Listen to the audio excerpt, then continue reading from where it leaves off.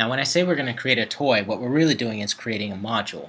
We just call them toys in our repository because we've made a sandbox, and every sandbox should have toys in it. What I'm actually doing is going into the modules folder, and you can see all the modules which are labeled as toys, but inside here you should see toy assets and sandbox, and these are just modules. So is pyramid toy and chain toy. These are all modules, but we just labeled these as toys just to explain what they should be doing. So I'm going to create a new folder, and I'm going to call it Mitch Toy, since most everyone calls me Mitch. And inside of here, I'm going to create another folder and give it the name 1.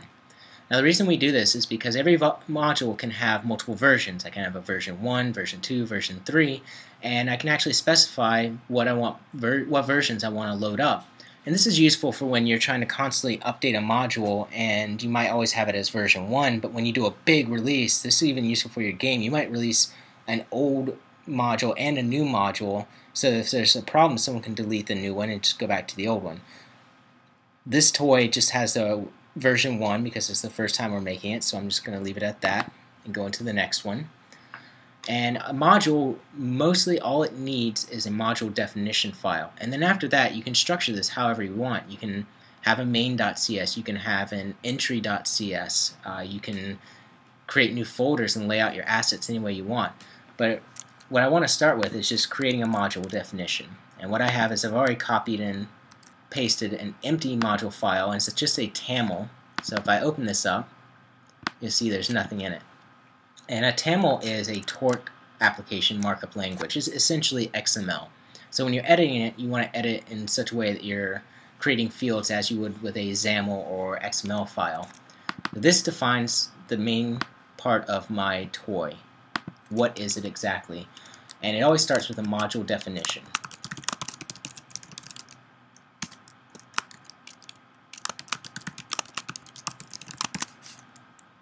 So there I have it. There's my base field. And inside here, I already have the fields memorized, and I also have them on the screen so I don't mess up. But the first field is the module ID. And this is the name of my module, or in this case, I'm just going to refer to this as my toy name. And then I'm going to give it version 1. So as I said earlier, you want to have multiple versions. So if you create a second version, it's going to have its own module file, and you would specify that as 1. And for the sake of clarity,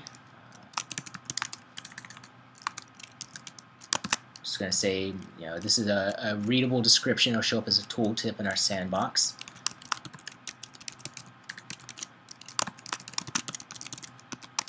So the dependencies, this says that when the Mitch Toy module loads up, it's going to look for these dependencies that it also need to be loaded. And in this case, we have a shared module of assets that a lot of different toys can use, and I want to load the version 1 of this. So right now, that's the only dependency I have. That way I have access to extra assets, so I don't have to create new ones.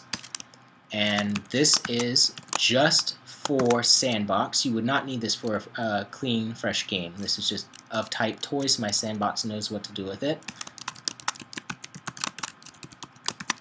And inside of our sandbox, we have toy categories, so that when you're cycling through them, you can actually filter your toys based on feature, fun, development, and miscellaneous. And toy category 5 means this is a fun toy. So it'll show up with the truck toy and the death ball toy and aquarium.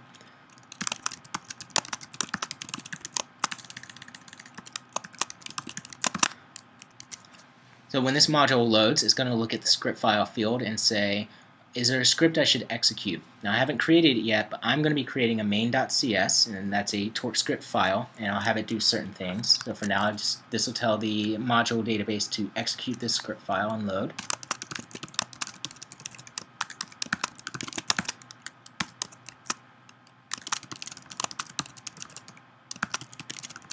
Now these two entries I added in, when the script file main.cs is executed, it will have two functions to start with. It'll be a create function and destroy function, so that when this module is loaded, the create function and its contents will be evaluated, and when the module is shut down, the contents of the destroy function will be evaluated. And I'll show you how to set those up as well, because there's more to it than just writing out these words. And now this next part is optional. If you want to have assets specific to this module, so for instance, if I had a assets just dedicated to Mitch Toy, unique, doesn't go to anything else, then I would want to have declared assets. It's not really necessary in my one example because I'm going to be pulling an asset from another location, but just for the sake of it, you never know, I'm going to create a new entry. And I'll just type this all out and explain it in just a second.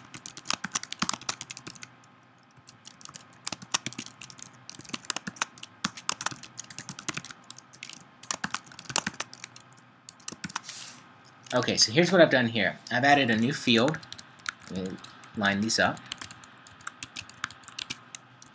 Alright, I've added in declared assets, and this particular entry inside the module definition will say, go to the subfolder assets, look for any files that have the extension of asset.taml, and these will be assets that this toy uses. And recurse means that if I have multiple subfolders inside of here, it'll go through every subfolder looking for that file type and load them or register them for the asset manager, the asset database, and say this is what you need to look for. And that's the creation of my module folder.